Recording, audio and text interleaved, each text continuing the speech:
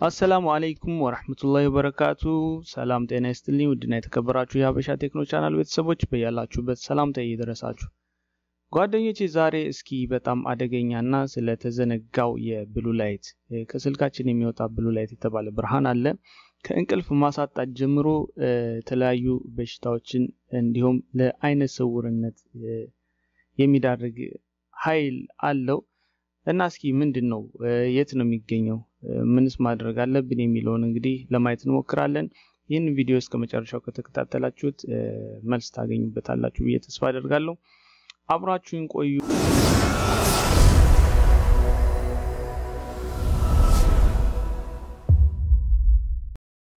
ብሉ ላይት ማለት ምን ማለት ነው ብሉ ላይት ማለት በአይናችን ከምናየው ብርሃን ወይም ደግሞ የፀሐይ ብርሃን ብለን ከምንጠራው ከዛ ውስጥ የሚገኝ ከለር ነው እንደሚታወቀው ብርሃን የተለያዩ አይነት የቀለማት ውህዶች አንድ ላይ በመሆን የሚፈጥሩት ነገር ነው ከነዛም ውስጥ እንግዲህ አረንጓዴ ቢጫ ቀይ ብርቱካናማ ሰማያዊ በጣም በርካታ የሆኑ ቀለማቶች እንግዲህ ይህንን ቀን ብርሃን ብለን የምንጠራውን በአይናችን የምናየውን ብርሃን የሚፈጥሩልን እነሱ ናቸው ማለት ነው ከነዛም ውስጥ እንግዲህ ይህ ብሉ ላይት የተባለው በከፍተኛ ኢነርጂና በአጭር ዌቭሌንግዝ የመጀመሪያው ደረጃ አለው ማለት ነው አጭር ዌቭሌንግዝና ከፍተኛ ኃይል ስላለው በአጭሩ በቀላሉ በተለያዩ ቦታዎች በማንኛውም ቦታ የመሰራጨት የመገኘት አቅም አለው ማለት ነው ብሉ ላይት የት ይገኛል ብሉ ላይት በሁለት አይነት መንገድ ይገኛል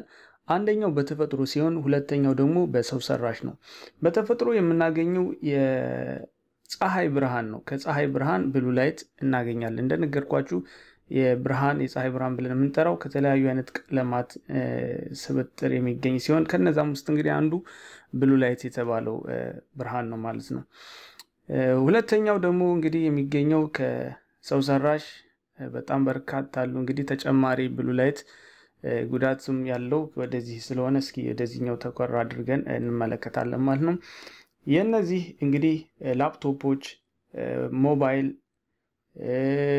ቲቪዎች ታብሌቶች የነዚህ ስክሪን እንግዲህ ከፍተኛ የሆነ ብሉ ላይት የሚያመነጭ ነው ማለት ነው በተጨማሪም ፍሎረሰንት መብራቶች ኤልኢዲ ላይቶች የተለያዩ እነዚህ መብራቶች ማለት ነው ብሉ ላይት ያመነጫሉ ማለት ነው ከተፈጥሮ በተለየ ደግሞ ያው እነዚህ ተጨማሪ የብሉ ላይት መገኛዎች ናቸው ማለት ነው እንግዲህ ከነዚህ ምን እንደሆነና ከየት እንደሚገኝ ባጭሩ ካየን እስኪ የሚያመጣውን ጥቅምና ጉዳት ደግሞ እንመልከት አንደኛው ወደ ጥቅሙ ስንመለከት የእንቅልፍ ስርዓታችን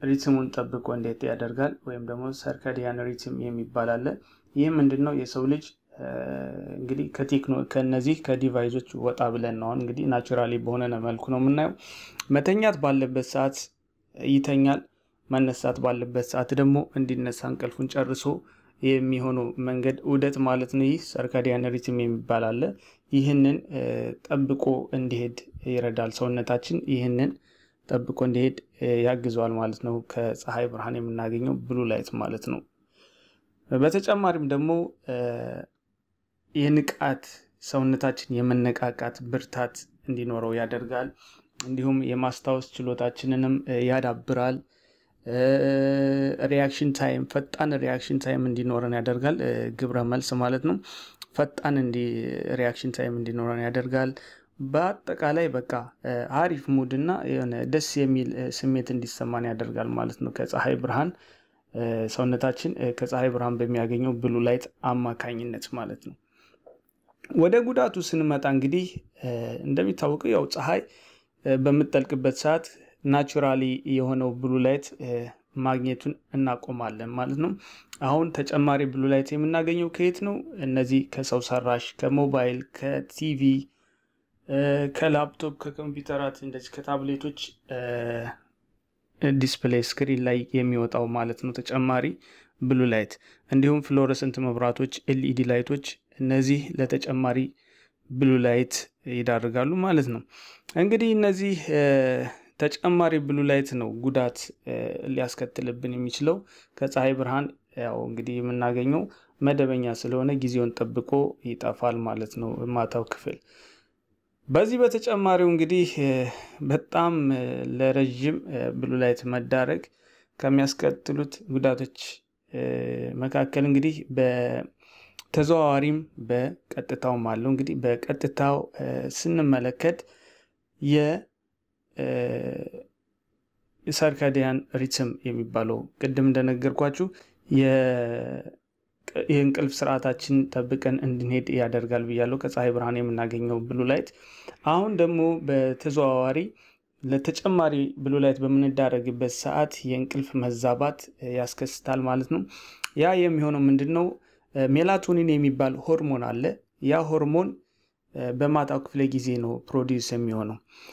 ይህ ቀን ላይ ፕሮዲዩስ የማይሆነው ብሉ ላይት በሚባለው አማካኝነት ነው። የሰው ልጅ ለብርሃን በሚጋለጥበት ሰዓት ይህ ሆርሞን አይሰራም። ይህ ሆርሞን ፕሮዲዩስ የሚሆነው በዳርክነስ እንግዲህ ከነዚህ ከብርሃን ራቅ በምንልበት ሰዓት ነው። እንግዲህ ሜላቶኒን ሆርሞን የበለጸገ በሰውነታችን ድካም ስሜት ለእንቅልፍ እንድንዘጋጅ የሚያደርገን ማለት ነው። ነገር ግን አሁን እነዚህ ዲቫይሶች ተጨማሪ ብሉ ላይት በሚሆኑበት ሰዓት ይህ ሜላቶኒን ሆርሞን የሚባለው እንዳይሰራ ስለሚያግዱት መተኛት እምቢ ይለናል። የእንቅልፋችን መዛባት ይፈጠራል ማለት ነው። ሁለተኛው ደግሞ የአይን መድከም።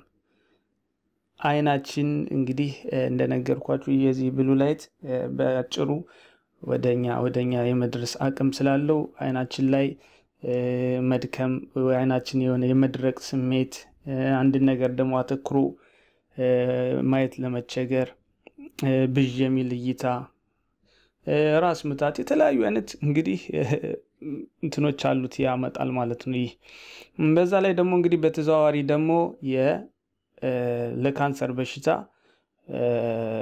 የመጋለጥ ከፍተኛ መጋለጥ ደረጃ ያደርሳል ማለት ነው።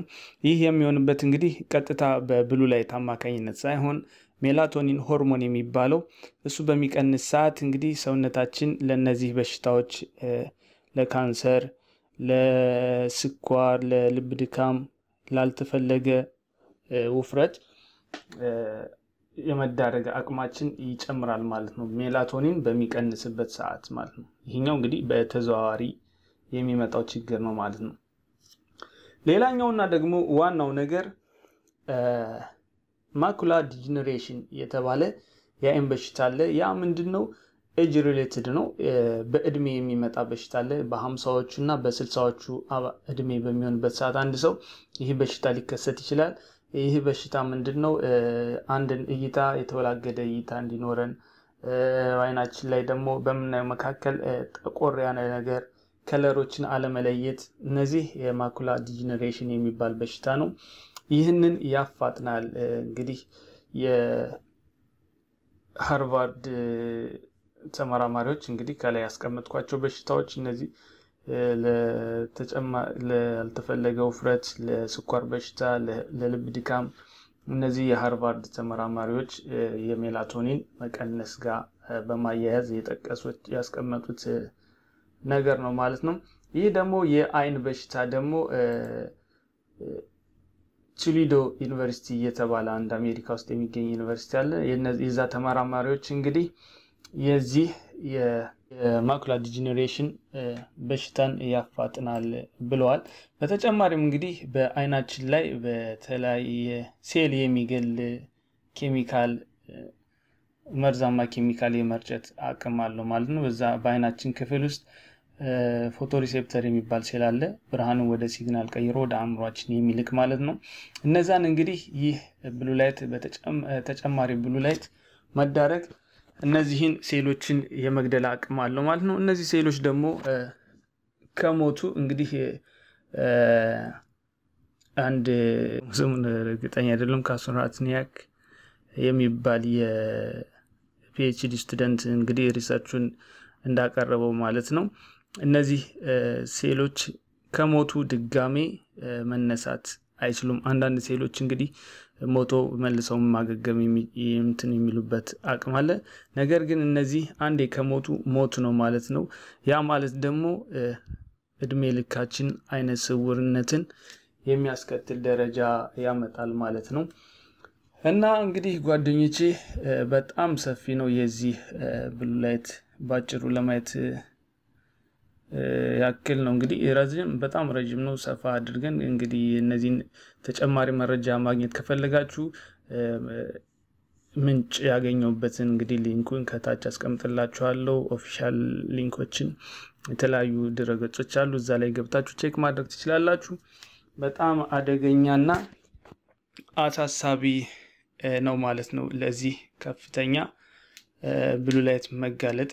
ያ ማለት እንግዲህ ሙሉ ማንኛውም ብሉ ላይት ጉዳት አለው ሳይሆን ተጨማሪ ብሉ ላይት መጋለጥ ተጨማሪ ጉዳቶችን እንደሚያስከትል ነው። ኖርማሊ ብሉ ላይትን እንዲያውም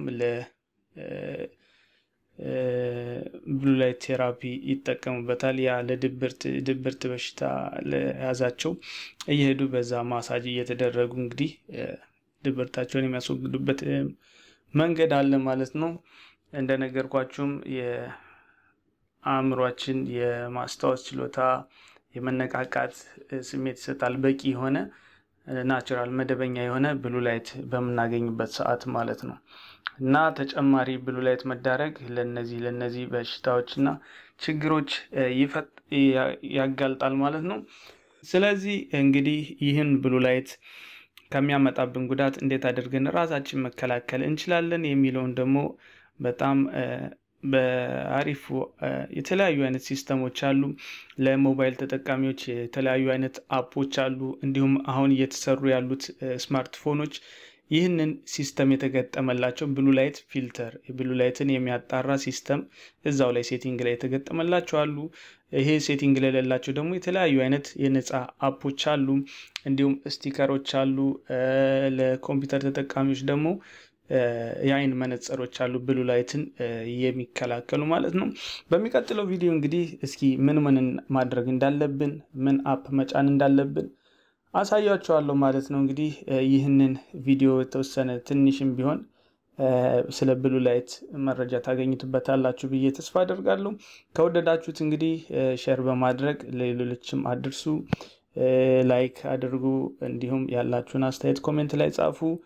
ሰብስክራይብ ያላደረጋችሁ ካላችሁ ሰብስክራይብ በማድረግ የሀበሻ ቻናል ቤተሰብ ይሁኑ እያልኩኝ በሚቀጥለው ቪዲዮ እንግዲህ እነዚህን ነገሮች ይዤላችሁ መጣለሁ። በተረፈ ስለተከታተላችሁኝ ከልብ አመሰግናለሁ። በያላችሁበት ሰላም ሁኑልኝ። ባይ ባይ።